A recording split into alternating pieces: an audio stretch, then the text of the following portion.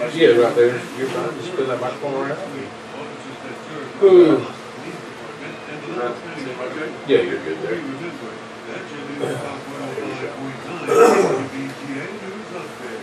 For more on these WVGA news stories, visit BelduskaToday.com.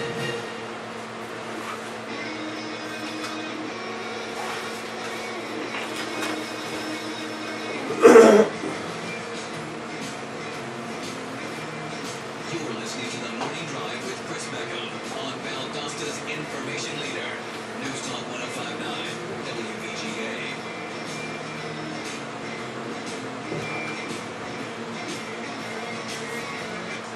8:06 back on the Morning Drive, News Talk 105.9 WVGA. Coming up later on, we'll have your community calendar and tell you about some things happening this weekend. And one of those things I'm going to tell you about right now. If you are an outdoor enthusiast, or if you think, hey, Ben, the weather's right, and it's time to get outdoors and enjoy some of the great outings that we have in South Georgia, the WWALS Watershed Coalition is going to have a great one this weekend. John Quarterman is here this morning to tell us about it. John, good morning. How are you?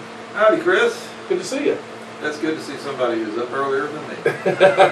Well, we did do that, but you're going to be probably up earlier than most of us on Saturday morning. Although I do think you're going to get a great turnout for the Big Little River Paddle Race, the 4th annual. Tell folks a little bit about this.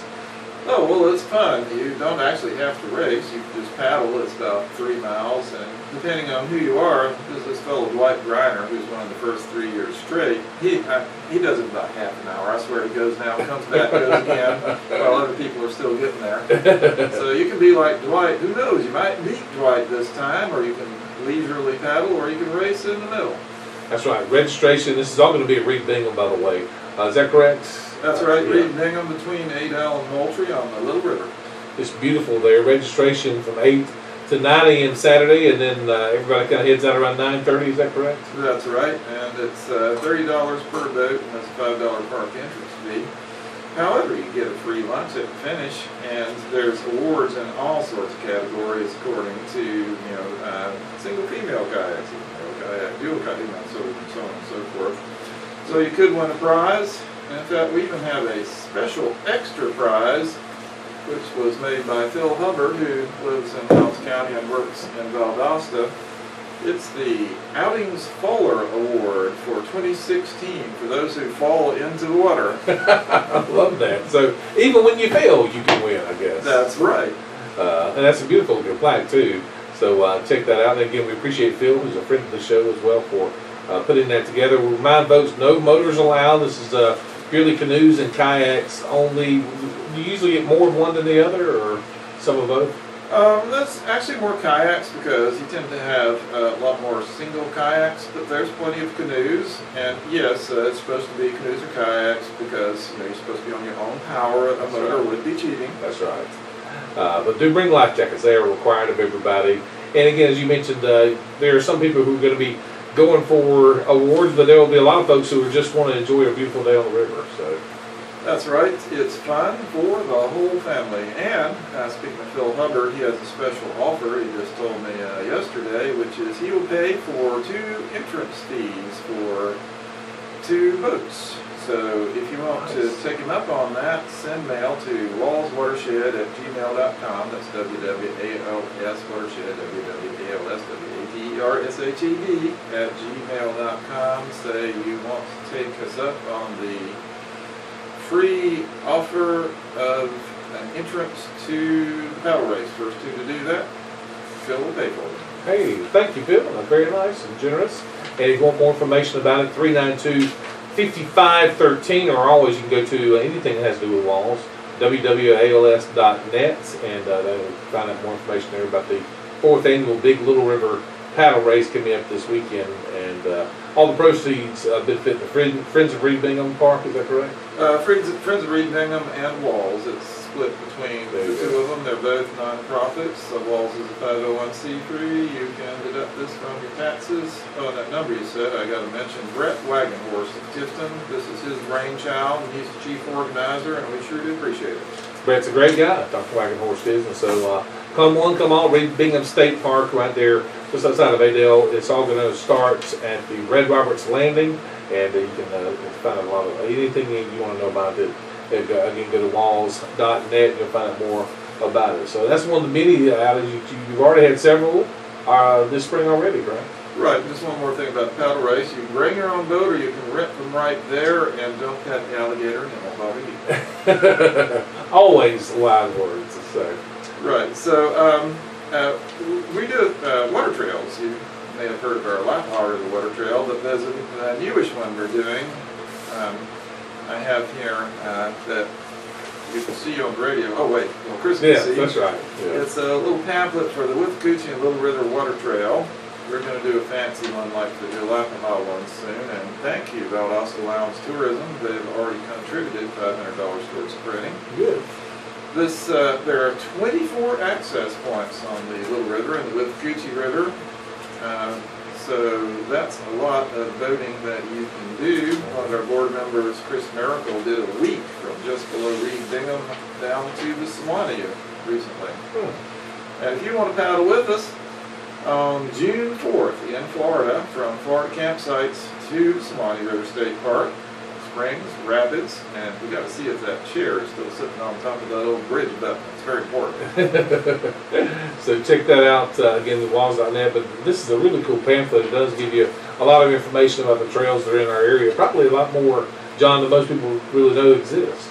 Well, yeah, I didn't realize there were 24 access points till we're starting to compile these. This is every access point from every guidebook, except that that's the one that's missing. I'll add there, the one just below the dam at Reed Bingham. And the distances are actually quite important. We had a workshop about this water trail at VSU a couple months ago. We had a gig warden come, Jim Hutto, and he said that these distances were very important because on the Lap-I it gets people that put in at US 82 and think they're going to paddle to Stateville by the end of the day. He succeeded in doing that distance by using his fancy powerboat full out. You're not going to do it for a paddle. Right, so, you know, it's good to look at the distances. There's also time estimates, so you can have some idea of, is this morning outing, is it all day, or is it a week? And if it's a week, you don't want to be thinking just one day, you won't be prepared. You got it. It's supposed to be fun, not an ordeal. That's right. So, again, good information to get from that pamphlet. Are those pamphlets available? Sure, we got them set around everywhere, and they're also on the website. You can print the PDF yourself. Okay. And we will be printing a fancy brochure soon, which we will make sure that show up at the Chamber of Commerce and the Welcome Centers on 75, that one down south here ever opens again. Yes, places like that. Very good. Again, John Quarterman joining us from the WALS Watershed Coalition, and so other events. I know we got this weekend with paddle. Any other ones coming up that we need to kind of keep on our radar? As I mentioned, June 4th in Florida on the Withlacoochee, and on July 9th, also on the Withlacoochee River in south end of Lowndes County, from Nankin Landing to Madison Highway. We did that one 3 years ago, and it's going to be interesting to see what it's like this time. There are some shoals and rapids on there. They're quite fun. And this time we're looking for the apparently lost McIntyre Spring. Some of you may have heard of Blue Spring on the road to Quitman.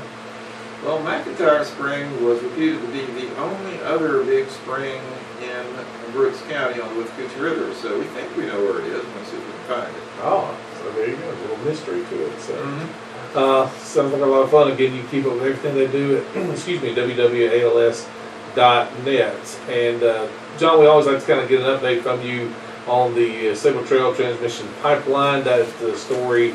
A lot of folks, what I feel like a lot of folks think it's a done deal. It is not. Right. Well, there's two reasons people think that. One is that's what Signal Trail always wanted you to think. They just don't tell you the whole story. And the other is because of an actual great victory, something that even we who organized it, and I'm proud to say WALS helped with this, in the Georgia House of Representatives on March 22nd, and yes, I've memorized this, by a vote of 128 against to only 34 for, the Georgia House denied easement to drill under Georgia rivers. And then that bill passed without those easements, so there's nothing in it for the governor to sign or veto. There are no easements. The legislature doesn't meet again until January. So, but people assume that Sable Trail is going to sue and try to get that overturned in court. So unfortunately, while we wish that that was enough to stop it, it may not be. Okay.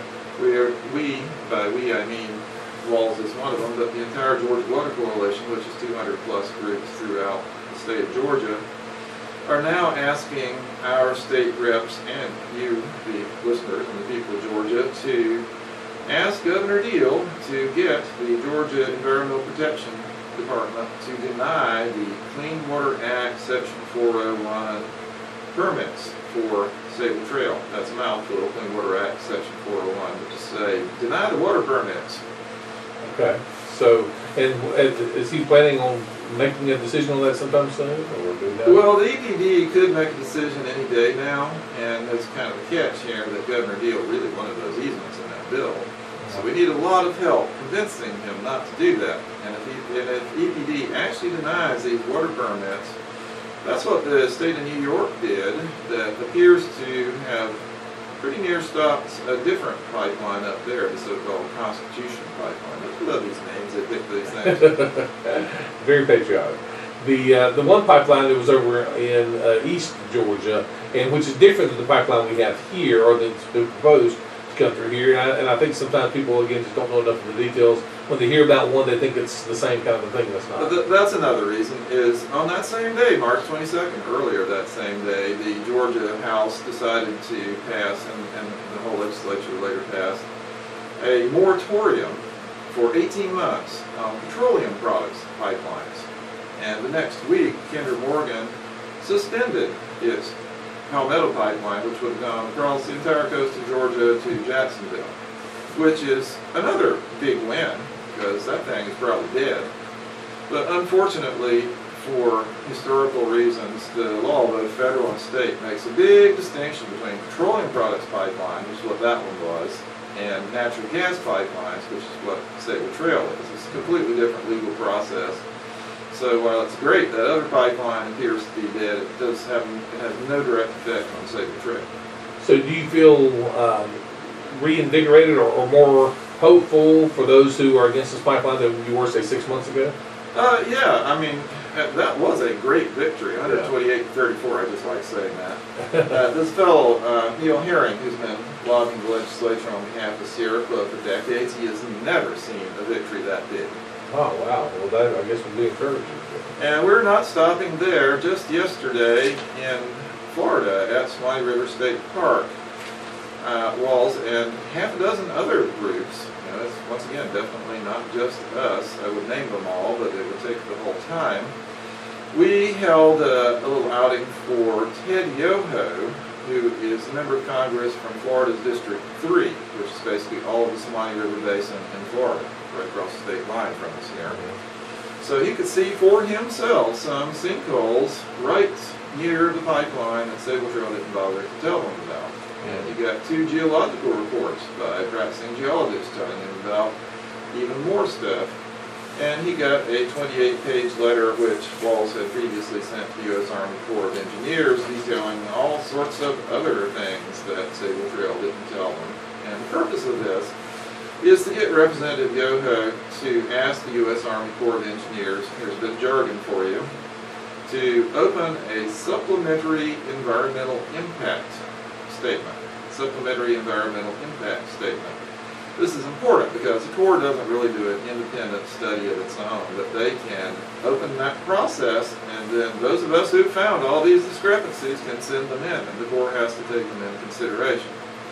We've also been talking to Austin Scott, who, as I assume you all know, is our representative in Georgia's District 8. We had a nice meeting with him in Tifton, and practically the first words out of his mouth were, water is very important. And we're also talking to Sanford Bishop, Georgia's District 2, which is the southwest part of the state. Scott and Bishop, between them, have the entire path of the pipeline in Georgia. And we're talking to a bunch of other representatives and senators. So the idea is, if we have elected members of Congress asking the Corps to do this, they may actually do it. We know they can. They did it for Keystone XL. They did it for several different natural gas pipelines. And what we're asking is for them to open a supplementary environmental impact statement. You can ask them too.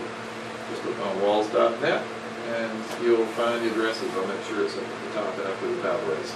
And also the any kind of time frame on that as far as when it's expected that they might be approached?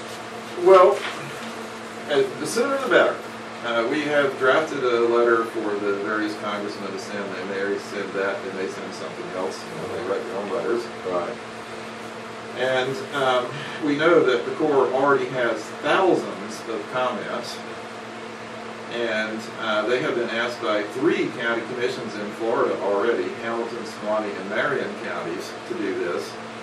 And, the WWALS County Commission could do this because while you may recall in a previous episode, the WWALS County Commission decided to accept money for an easement from Sable Trail. Nonetheless, Chairman Bill Slaughter said in the VDT that does not mean it's an endorsement of the pipeline. So the WWALS County Commission could also ask the Corps to do this. Valdosta City Council could ask the Corps to do this.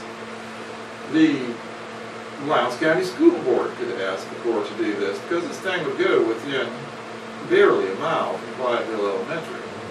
And if you've been following the news, like that explosion by the same company, Spectra Energy in Pennsylvania, that thing melted siding off of houses half a mile away and put up a 40-mile long plume of smoke that was visible on weather radar. Not good news. Well, we'll see where all that goes, and of course you can keep up with that, I'm sure, at the WALS.net, WWALS.net for the latest, and I'll keep you up to date there. Again, the big Little River paddle race coming up this Saturday. Again, you can register in several different ways. Of course, you can just call, you can show up. Again, registration will start at 8 o'clock. The race, quote unquote, you don't have to race it. The event, let's say that, will begin at 9:30 right there at Reed Bingham State Park, and all are welcome. So. And if you want to take advantage of Phil Hubbard's generous offer, just send an email to walswatershed@gmail.com saying, I'd like to get one of those 2 free registrations. First 2 to do that, we'll get them. There you go. John, good to see you as always. Thanks for the information. All righty. Thanks again, Chris. We'll take a break and come right back with your weather for today and the rest of this week. Right after this, Jessica Callett will be along with us soon from the Parks and Recreation Authority to tell us about some things they got coming up. Summertime for kids is right around the corner. They got plenty of programs, and she'll tell you more about that. Lots more on this Monday morning edition of the Morning Drive on News Talk 105.9.